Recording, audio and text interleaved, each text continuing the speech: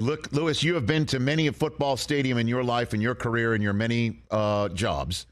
Yeah. First time Lil Wayne's come out with a team, Lewis? First time? Yeah, man. Yeah. I haven't seen that before. Okay. Yeah. So that's new. It was new for me. New for me as Yeah, well. New for me as well. What was it? What's it like to be in a production conversation meeting with Deion Sanders, Lewis? What's it's that actually it's very informative. Deion's. I'm very comfortable talking to him, obviously, Rich, because I've been around him before as a teammate and someone who I've stayed in contact with. And you know how he is. I mean, he was out there at NFL Network for all those years.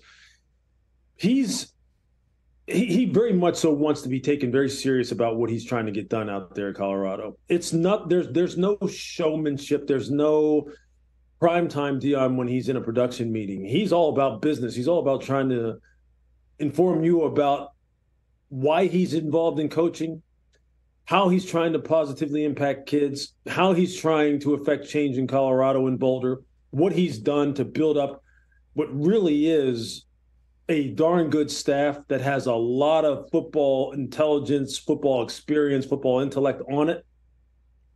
What he has envisioned for the future as far as how he thinks he needs to improve this football team.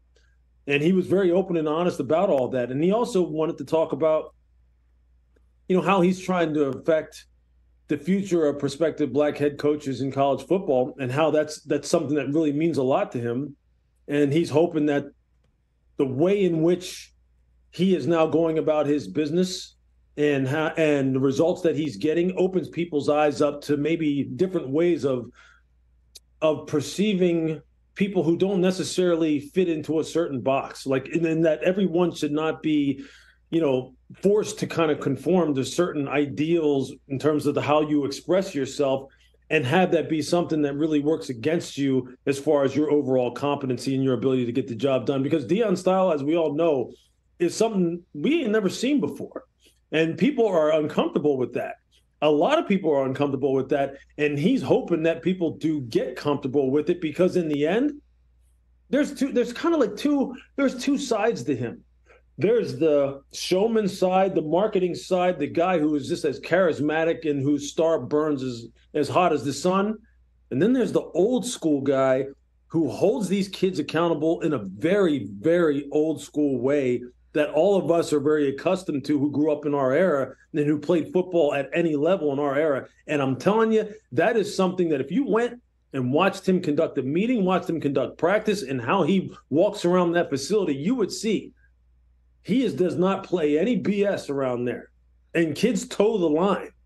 And he is trying to coach them in that way and coach them in that way both on and off the field. And that's very, very important for him to make sure that message gets out there and that it is crystal clear.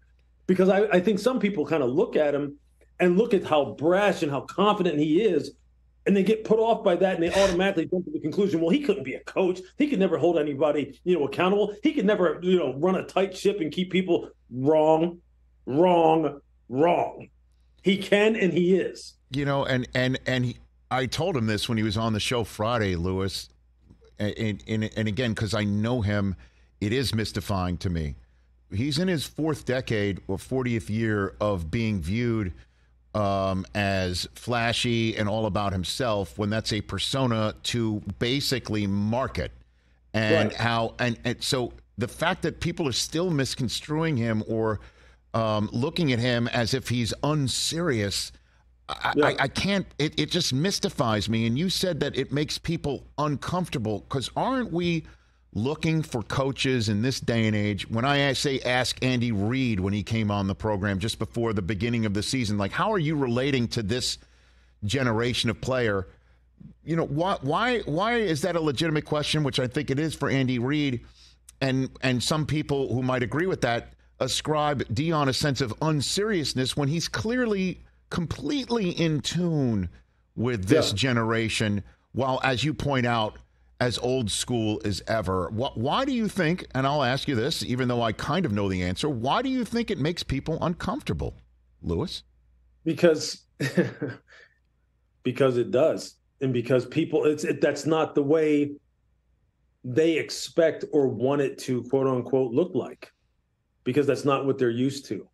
Because quite honestly, Rich, long after we're gone and my kids are in my position and their kids are in their position, there will be these biases that exist towards certain people who do things a certain way that will be passed down, meaning these biases from generation to generation.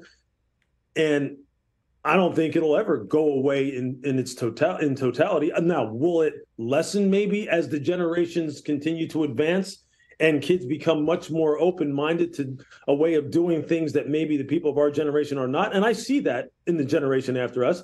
I mean, I have kids who are past college age, who are about to be college age, who are about to be high school age, who look at things much differently, who are much more open-minded to, like, they look at Deion and they go, yeah, I like that.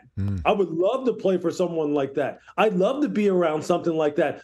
And while at the same time, as I say to them too, and I say to anybody else who would be considering whether or not to send their kid to be coached by him, but don't get it twisted now. It is not all fun and games and flash and dash and jewelry and glasses and hoodies now. He will get in your rear end in a serious way in terms of holding you accountable, which is, I think, it's exactly what you're looking for, Rich, right? You're looking for someone who understands, hey, be yourself, have fun, express yourself, market yourself. We're all in this world, whether it be, when you get to college and beyond, we're all in this world to try and make a life for ourselves and make a life for ourselves as grandiose as possible, depending upon what your individual goals are. And Deion has talked about that extensively, going all the way back to his days in college, why he even came up with the whole moniker of prime time. And it was for a purpose. And he does not try to keep anyone from doing that. As a matter of fact, he encourages people to do that. But he also understands the value of doing it the right way, treating people the right way, towing the line the right way, understanding what hard work means and how it will keep you on the straight and narrow and keep you continually reaching for higher and higher goals. That's one of the reasons why, like, when we asked him, and he said this before, why he said he doesn't want to coach in the pros. Mm-hmm. People go, well, you seem like a natural fit to want to coach in the NFL, the biggest thing. He's like, no, not at all. He goes, you think I really want to be bothered with someone who's making all this money but don't want to put in the work? You think I'm going to put up with that? Me? And he said, no, I can affect these kids in a positive way because they actually want to listen. His way of going about it, it's not like everything else that you typically see amongst the most successful college coaches, both now and in the past. And they're just our old traditionalists for whatever, well, we know what some of the reasons are, that will never accept his way of going about it, and some that will. And there are some eyes that are being opened, and people are going to be forced to reconsider, man. Catch the Rich Eisen Show every single day on the Roku channel, 12 to 3 Eastern, for free.